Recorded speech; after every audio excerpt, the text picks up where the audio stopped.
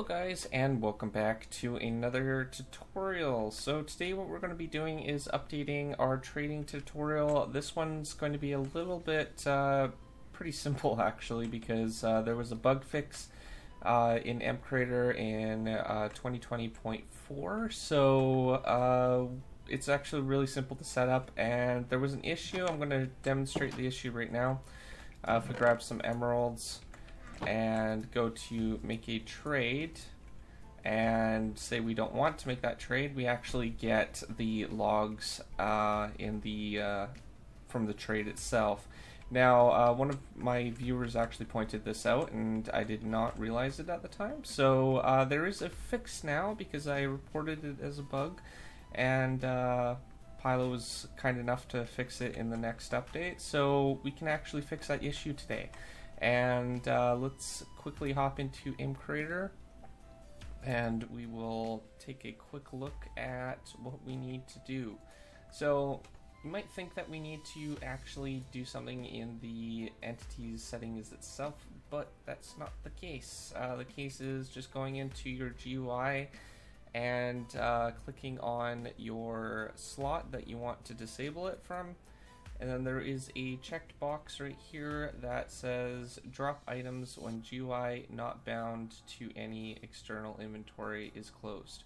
So with that, if the inventory basically closes, this will allow you to drop the item which is in that slot, regardless if it should be there or not. So in our case, because it's the trading slot, we don't want that.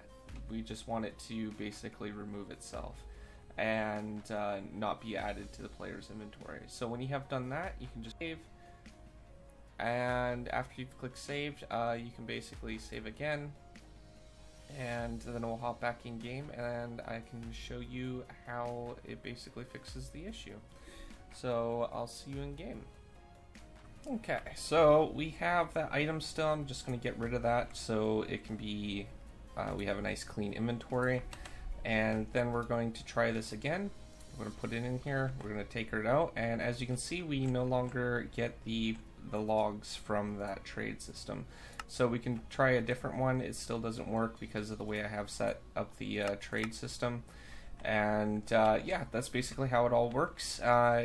If you haven't watched the tutorial on how to create the trader and stuff like that, I suggest I'll link it down in the description so you guys can quickly go and check out the tutorial, and vice versa. I'll also link the actual tutorial to this video so you guys can fix the code a little bit easier too.